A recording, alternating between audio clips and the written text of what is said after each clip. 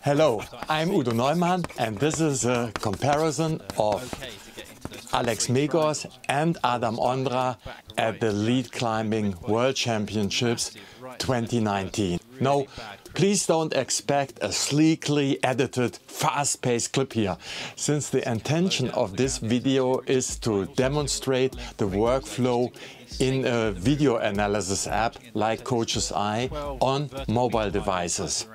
To be able to rewind, speed up and slow down video on your mobile device is invaluable for every climbing coach, giving augmented feedback to his or her athlete.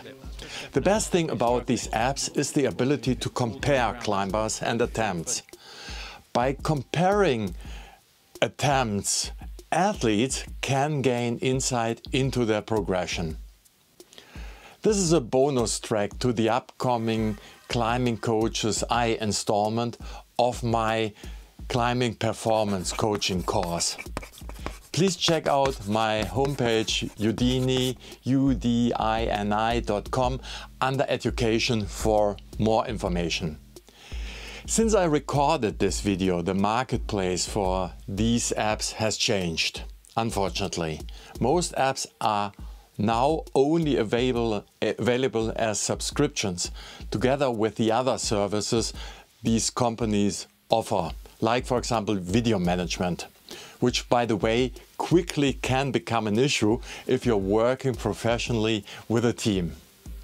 The app Coach's Eye, for example, has disappeared from the app stores. I should notice that I am in no way affiliated with any of the companies mentioned, as I still prefer to do analysis on my proper computer with a dedicated video editing app. In the second part of this video, I'll discuss the advantages of Final Cut Pro compared with mobile apps. When I recorded this clip, the app OnForm seems to be your best choice for getting quick feedback with your mobile, as the free version still allows you to do some interesting things without subscribing to their paid services. So, without further ado, let's jump into a comparison of Alex Megos and Adam Ondra, first in Coach's Eye and then in Final Cut Pro. Alex climbs on the left, Adam on the right. But first let me get to terms with the Coach's Eye app. Just as you would if you open it the first time and try to do an analysis on the fly. I watched this decision once and haven't watched it in between, so that's a good point of reference. That's a good starting point to approach it with a beginner's mind and have not too many assumptions about what's gonna happen. No, there's still, of course, if you know those climbers, there's still things you might have in the back of your mind about these climbers, but as I said, it's best to approach it with a beginner's mind. So I opened the video in Coach's Eye. This is Coach's Eye that you're seeing here, and I'm recording myself with a screen capture feature on an iPad. Not with the rec button you see in this top center. You can do this for your athletes. You can use the rec button, you record your voice, and you can also export the video, but it's not the best quality. I think it's still standard definition. So the power of Coach's Eye and similar apps comes with this versus button. and this allows me to add another video. In this case though, I will add the same video since I shortened the video that I downloaded from YouTube from the live stream, but it also has Adam, Ondra and Alex Megos right next to each other. So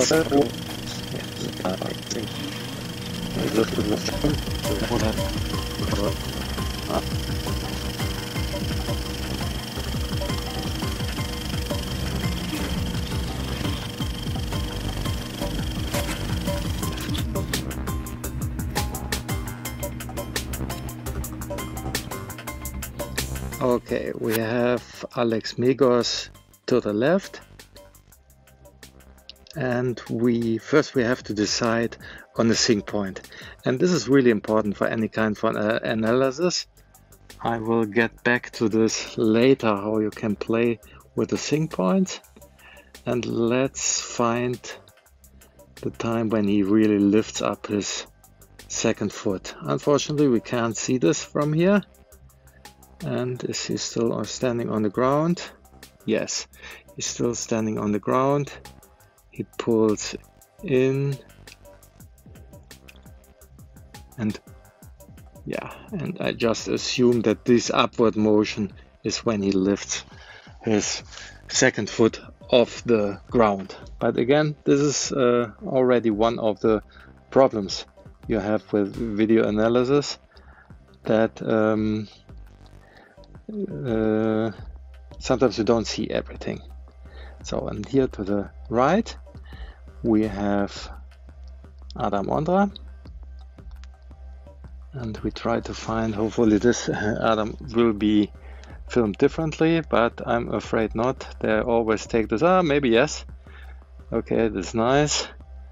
This angle would allow us, this camera would allow us to really make sure to find the right time when he lifts off the ground, but I think we are safe with assuming that they're both in a very similar position right now. So we sync them up. This is the middle chain symbol. It's up, and from now on they move together. Nice thing is you still can move them in their respective frame. But let's just play it. He's going to be crowned world champion in really only his second distinct year ever competition climbing. An amazing stuff. Adam Ondra pulled this off. One of the greatest moments in IFSC history in the Paris 2016 World Championships. Last climber out, last event of the competition. And while this is playing, I try to keep them in the center so that we can watch as much as possible. Like right now, I'm moving Adam a little bit to the right, because his leg was cut off. And it becomes really clear that Adam is already climbing faster than Alex by quite a bit. But sometimes we are fooled, and right now they are in a similar position. But Adam climbs already on. Sequence around 27, 28, 29 and 30. Whereas Alex decides to rest a little bit here. Okay, let's play it on. Through there as cleanly as possible.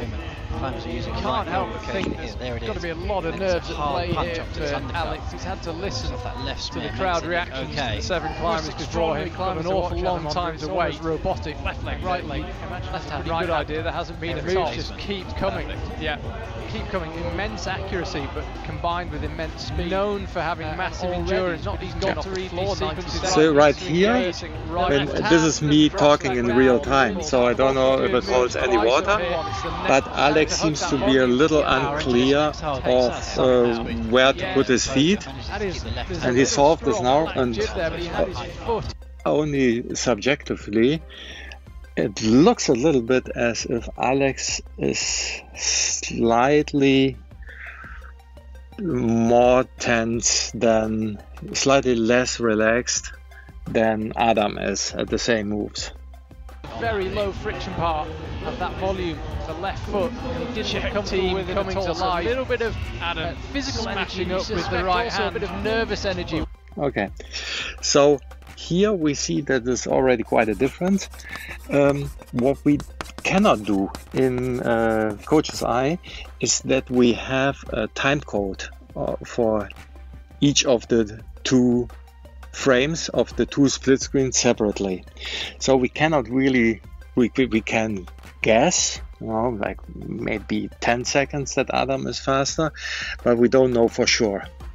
And in these rules, we must assume that climbing faster is better if you don't make mistakes. And we'll see what happens next. But so far, I would say advantage Adam. Have a little issue like that, well short of where you'll need to be. Can't help playing with you mentally slightly. Alex could do, he's got the clip done earlier on. Himself back on track, cruising through a few moves, reading them perfectly. Very pleased about that. To take the rest he realises what's still to come above. Hasn't really taken many rests out of him. He's chalked up a couple of times. So this is where some of the competitors ran into trouble with these white, yellow holes. This is basically the first crux for these competitors.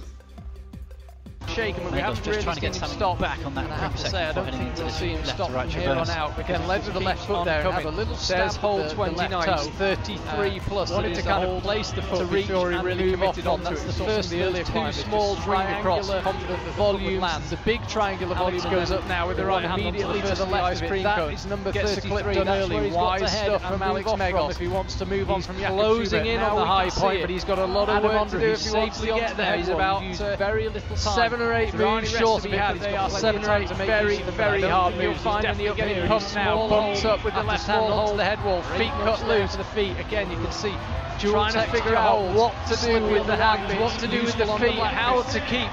Now he's crossed off on this wall, high in hand judge. He's gone very early. That's 34. Adam Ondra's in the lead. So let's see where Adam falls. Let's rewind a little bit.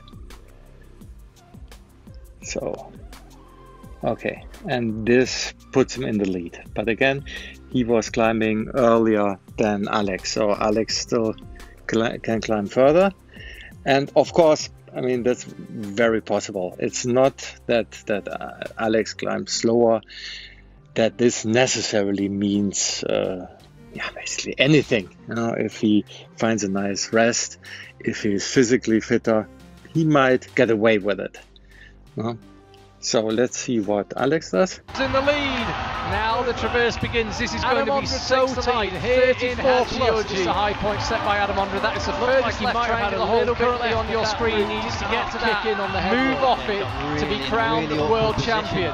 Went from hold 20. Crosses through with the right hand. You can see how tired Alex Megos is getting. He's got a real battle on his hands here. Oh, the foot slips. Okay, so this is where Alex falls off slightly before Adam. No, so Adam wins, we know that. So, but one thing that I think, even as the most experienced lead climbing coach, things get really confusing. So one problem is that Adam is already ahead by many moves, and it's really hard, at least for me, to find any differences between the two climbers. It would make much more sense to sync up the video to where they're actually falling, or actually sync them up to where Alex is falling. So let's do this. I press the green chain symbol in the right corner, right bottom corner, and now they're unsynced again. And now I scroll to the hold, to the slide undercling, that the last hold that Alex had. So I pause Alex here, and let's see where this would be for. We're already in the rewind here. So this is and this is the hold. And I think it will make much more sense to compare them from this sync point. So again, press the chain symbol in the center, it's white this time, and sync them up again. Now they're synced up. So let's rewind to make so,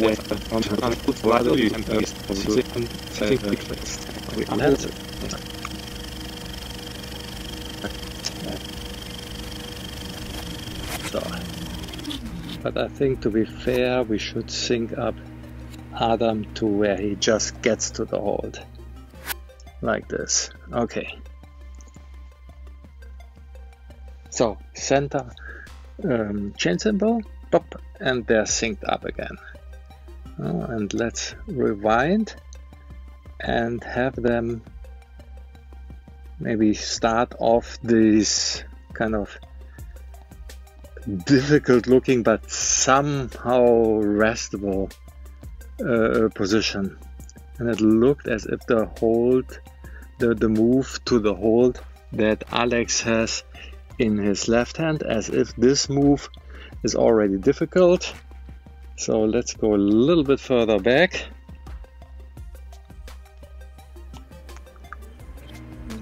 Further back to where, maybe sync them up where they touch this hold. But I first get to this hold.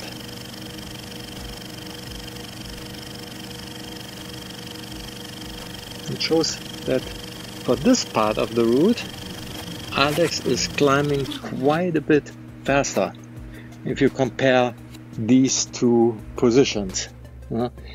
Adam has already done the hard move to the yellow hold, and this is maybe because Alex is already feeling a pump and is already getting tired, and this makes him climb faster. Of course, we don't know that.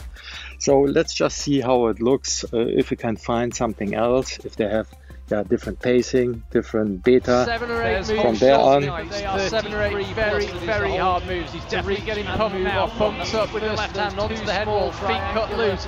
Volumes, it's a big trying to figure out what to do with the hands, what to do with the feet, how to keep that's where he's got to head himself off this wall, high in Hachioji. No, Alex, is this the yellow hold? Adam Ondra, he's safely onto the head wall. Ah, okay. Adam this is going to be so tight. 34 plus is the high point set by Adam. That's the furthest left. Yeah, this explains the Adam climbing or reaching the hold a little bit later. The sync hold, because he rests a tiny bit, whereas Alex looks a little bit as if he's too tired to really care about a rest very much, and he rather moves forward, moves on. Your screen needs to get to that. Move off. So very similar in this position. Now pretty much the same. To be crowned world champion. Slippy on the white bits. Crosses. Another tiny shake by Adam. And slightly different body position too. Well, difficult to say because we're dealing with two different angles of view. And as I will explain later, that's really tricky to make any assumptions when you're dealing with two different angle of views.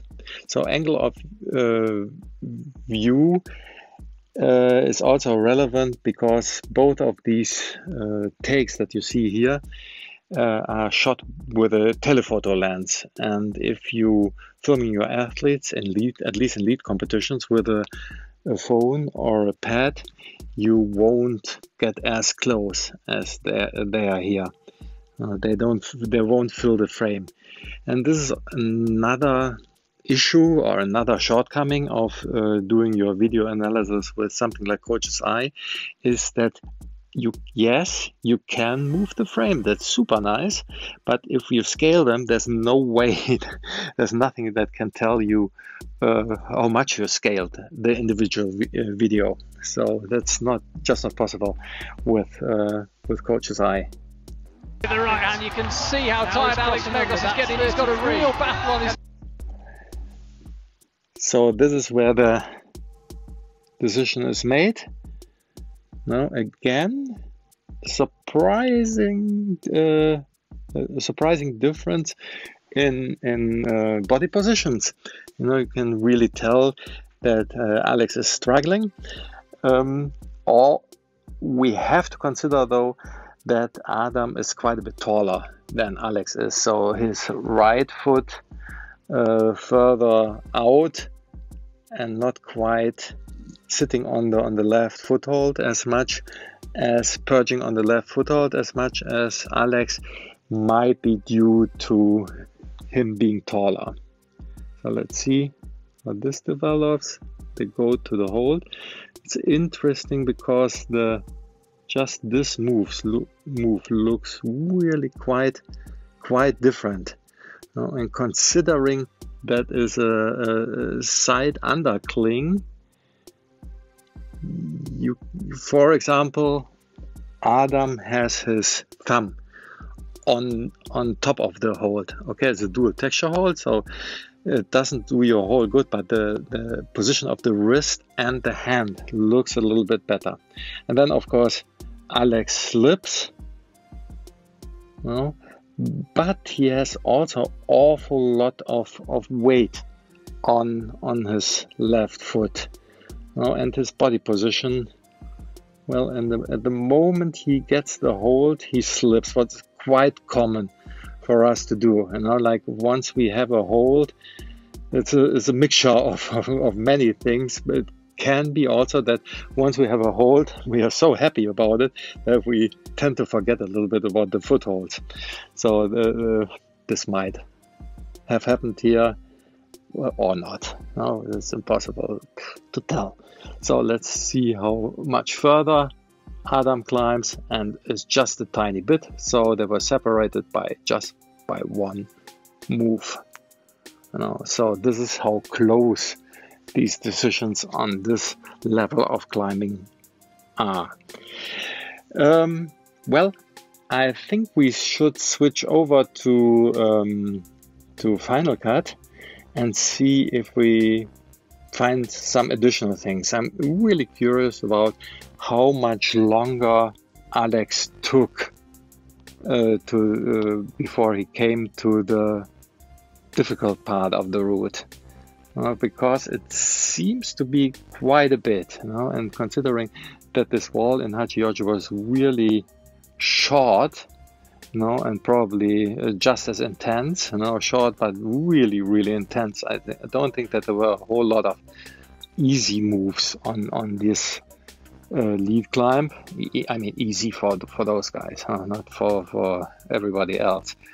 I don't think that they found that there were a lot of filler moves.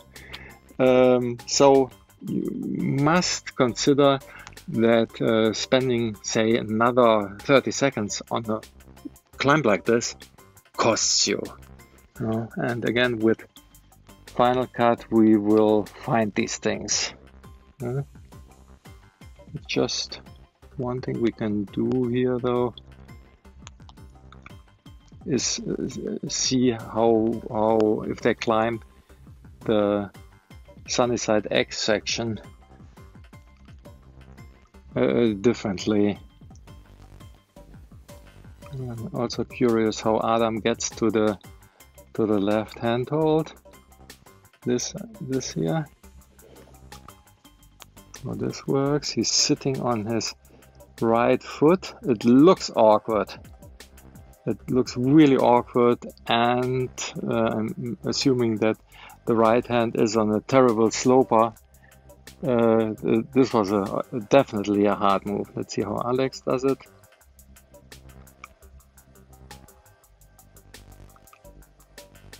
Yeah, these are hard moves. He even has to throw himself a little bit, even to the intermediate, before the yellow hold. That's hard. Again, it would be. I'm just curious how Adam gets to the intermediate, because I don't remember it looking very difficult. So now again, I do another desyncing. So pop, I sync them and go to where Adam goes well, I'm afraid that maybe we don't see it because of the angle of view. No, he already has the hold. It's really surprising.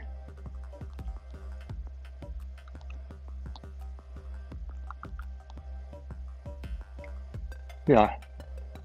Okay. Whoa. Let's see. I sync them when they both have the hold with the left hand. Whoop. Now Adam. Let's see. Alex. Okay. Whoa. This looks really different. I think Adam gets a lot of purchase from this heel hook of his left foot. Looks like I cannot tell what his right foot is doing, and unfortunately again both of these limbs are hidden in Alex's case. So again, but I still sync them. And let's see. Okay, so I think that's probably the best we can do here. So quite different body position.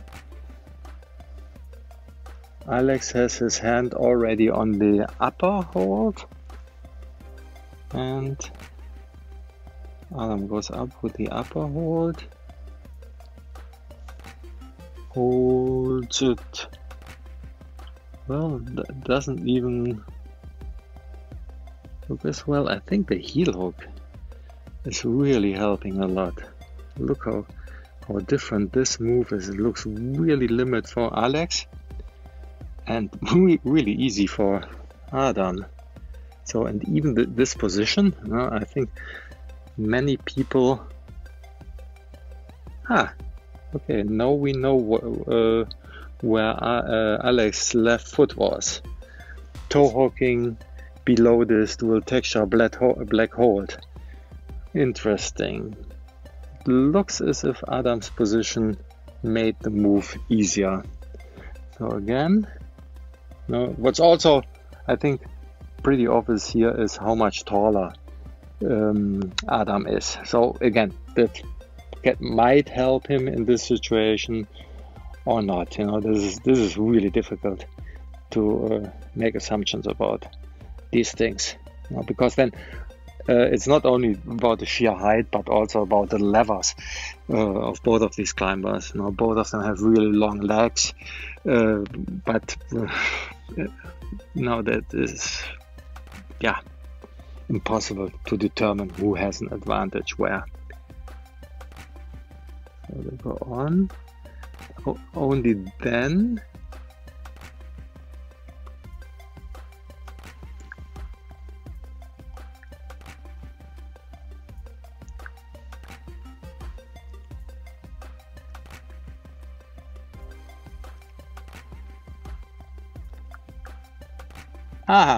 Okay. Of course, this makes a difference too. That Adam is going to the left. This is why the move looks so easy. Adam goes to the upper right hold first before he goes to the left, and I think it's safe to say that this makes the move to the yellow left hold easier. So, and this is the interesting part about video analysis. Depending on where you sync your video and at what details you look at, you might come to really almost opposite conclusions. And it's never a good idea to only look at the point where the climber is falling, because this can be really misleading. A fall is almost always, especially on this level of climbers, the result of tiny movement errors or taking too long. It's not about like one single incident. Here again, Adam purging, squeezing the hold. I like in every little detail. It looks a little bit as if Adam finds a way to make things a little bit tiny bit easier on himself. You know, like if you see how well, of course, if you look at his right arm, that doesn't look very relaxed, but the rest of his body also, I'm looking down his body, his left arm looks really relaxed. It's through his right calf and his right hamstrings, maybe not so much. So you, of course, in resting positions, you have to take the whole body into consideration. It's not just, okay, I rest my arm and everything is cool. If this takes too much body tension or really fully contracted hamstring, then it's not a rest. It works against you. So, but again, that even this to have the opportunity to rest a little bit, to get your breathing under control, you know, is already helping you. And I think, like from looking at Alex's face, he is struggling more than Adam at this point. And mind you, still the difference is only one move between these two climbers. You know?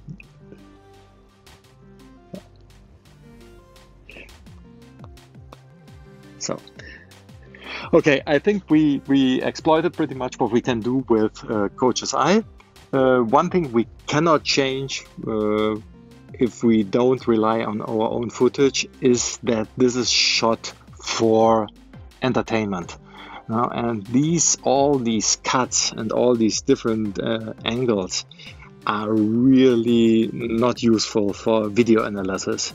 This is a very important rule for any kind of video analysis. Don't be creative. Don't do fancy zooms. Don't do fancy camera angles. Don't cut too fast. I mean, when you're shooting, you're not cutting at all. Again, be really boring. Try that the climber fills your frame, but that you're not missing anything. This is another. Don't frame too tight. Frame a little bit loose. But of course, you want to see something. You want to see details, so you have to frame, I would think, at least as much as you expect to be the climber, to the space you expect the climber to occupy when he or she is looking like a starfish, like fully extended. You know, you want to have fully extended starfish climber well within your frame. I think then you're on the safe side. And then, of course, you have to pay attention when you're filming. So these different angle of use makes it really hard to come to conclusion. But again, there's a couple of things we can maybe analyze a little bit better in Final Cut. One last thing before we leave Coach's Eye is you might be curious what these things are. No? You can do like little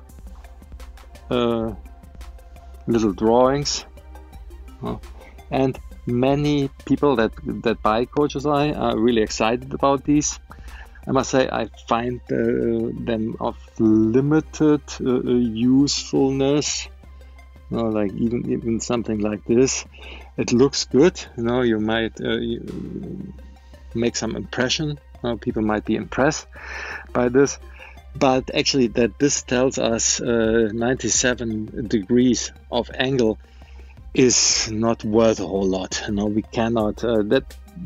We could only learn anything from that when both were shot exactly from the same angle, with the same lens, with the same angle of view.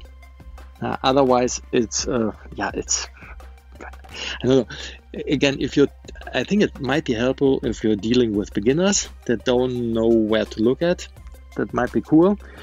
But if you're dealing with a little bit more experienced climbers, they know where to look. And certainly these two guys, you know, if you would play them the video, they would see so much more details than we do. So that is I find it not necessary to make any kind of drawings.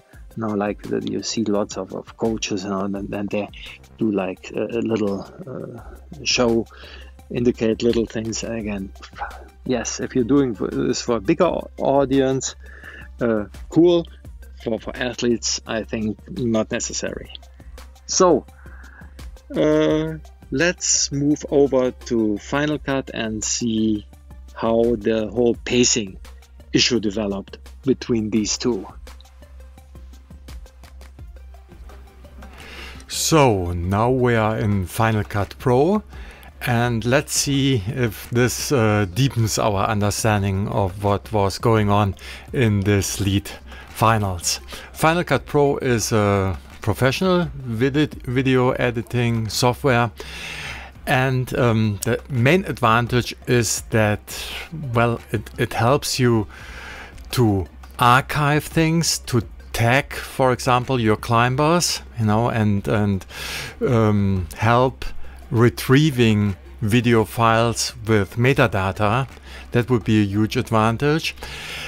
There are several of these professional video editing softwares. Final Cut unfortunately only exists on the Mac, but there's also Adobe Premiere or several other solutions. I think in any case you would need to purchase some kind of plug-in that allows you to do those split screens. And you might think why I could just crop the two videos and lay them next to each other, but these split screen plugins are actually work in a different fashion. You can imagine them as laying frames on top of the video, and then you can move the video behind this frame independently, and this really helps. You know, if you would crop the videos, then as soon as you move them, it would be a disaster, because they would move over the other video, and this is really hard to do. You can get away with it in a short form, a little social media clip, where the camera might be even on a tripod, a so-called locked shot.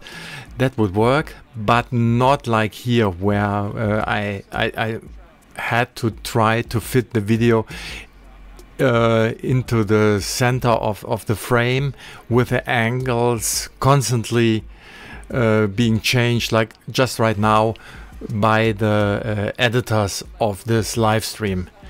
So again, you would, for this kind of work, you would need a full-blown video editor and some plug-in that allows you to do split screens. These timers I placed on top of the video, I think they are built in many of the applications, you know, these timers. And you might wonder why they each have a timer. Right now that's a bit redundant, because I both started the timers at the start of the climb. You know, as soon as they lift up their second foot, I started those timers, and this is why they run in parallel. You already see Adam Ondra just fell, and you can already tell that he climbed quite a bit faster. But to find out about how much faster in real time is really hard to do. You would have to remember, okay, Adam went to this hold in this minute and second, so that would be hard to do. Let's just talk about the timers a little bit. You see, these show you the minute and the seconds passed. Of course, you could also do it in a countdown fashion. That might have been even better for some occasions. If you want to compare just a single section or the rest period during a single section, like on this hold, you know, that I started with them both getting to the hold they're resting on right now with their left hand, then one timer of course is enough. And in this instance, the timer shows you the seconds and the milliseconds, and you see that they're both resting an equal amount of time. What happened? Why is Alex so much slower than Adam? And the main reason is this section. where he gets stuck for the moment. And you could argue that Alex Megos is losing the World Championships right now. To fall down on the move and then have to do it again in this kind of route, it makes you tired. And with all the fitness in the world, you cannot compensate for that.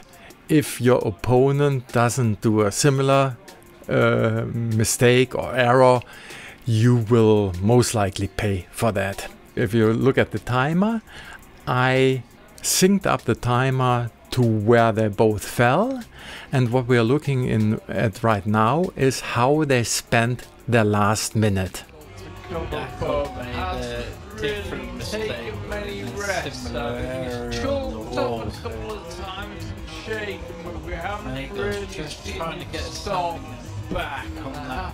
And you see that Adam again is a little bit above Alex, but as I mentioned in my observations with Coach's Eye beforehand, he takes this rest. And I think to take a rest just a couple of moves before the real crux is just an incredible help.